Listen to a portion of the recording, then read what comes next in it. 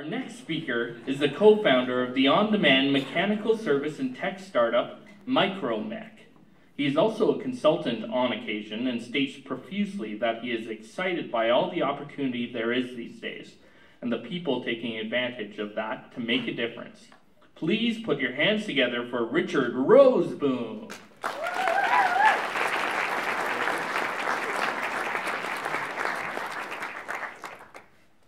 So sitting there watching everyone else prepare for their speech, I realized that paper has a clear advantage over technology in that you don't have to type in a password to see what you're looking at.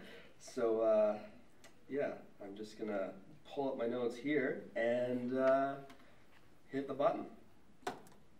Well, I'd like to start by thanking the PKN committee and also saying how dare you invite me out to do this, because this is the most people I've spoken in front of, and I'm awfully nervous. So you might have to bear with me a little bit. But looking at the topic for the night, open season, it's a pretty wide open topic, and trying to figure out what I wanted to do with the topic, I thought maybe I'll take some inspiration from where we are tonight, and that's the Globe Cinema. So I thought I'd talk to you about what I think we all are going to agree is one of, the best movie trilogies of all time. Anyone have a guess of what that is? No? Lord of the Rings. No, guys, come on, no. No, of course, it's the open season. Now, this is practically canonized in our pop culture these days, and you guys probably are quoting their lines all the time, like when Elliot says, "Hey, who's trying to steal my plane?" And the critters around them just, oh gee, I'm really bad at showing up on time, and apparently I'm bad at this on slides too. Anyhow, the open season movie, Sony Pictures took a chance, and that was the first movie that they released, and now we get beautiful works of art like the Emoji Movie from that. So they really took an opportunity and built it. But my story really starts when Open Season 2 was released, back in high school, when I was trying to figure out what I wanted to do with my life. And I knew I wanted to do something impactful, but I didn't really know how I could do that, because I didn't think I could be a doctor, I didn't think I could be, like a human rights lawyer or something like that. And I found that I was like Boog at the start of the first movie, where he was, just stuck in his garage, and he didn't really know what the outside world had and didn't know what opportunities there were. It sounds like you guys don't really know what I'm talking about. You guys don't know this movie?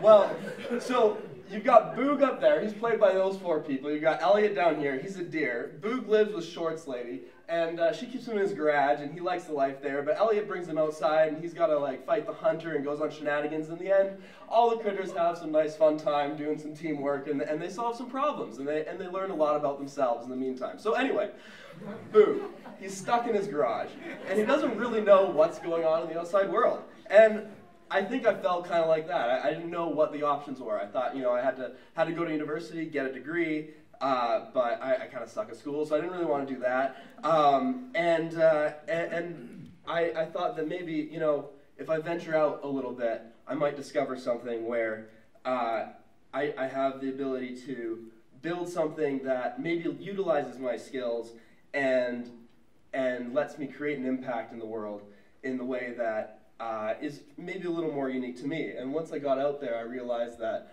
the rules are a lot different. Just like when Boog was out in nature, he realized the rules around using the washroom were a little different. I don't know. This doesn't seem to be catching on with people.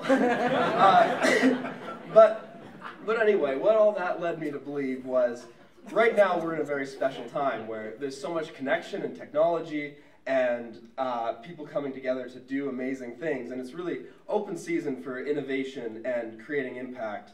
And it's something that now you don't have to go through that regular system, and you can really sort of think outside the box and create something out of necessity or failure, like these guys. So they lost a pitch competition in New York, and they went to actually prove that their idea would be good outside of the system that they thought that they could get into. So this is Charlie and Samir with Sun Culture, which they founded back in 2012, and now they have more than 60 employees helping people in war-torn countries farm and use solar to grow crops and manage their water, and they're creating a big impact there. So I figured I could use maybe some business skills and some problem-solving skills that I have to help lend a hand in the world, and so I decided that maybe I'd try and create something and I'd call it Neota Shift. But out in the real world, it's not all just opportunity, it's pretty tough. And it can be scary at times. So instead of just going into that, I wanted to build a bit of a foundation, and I knew I had to work to get to that end goal. So I started a marketing company kind of right out of high school, and then now this company called MicroMech.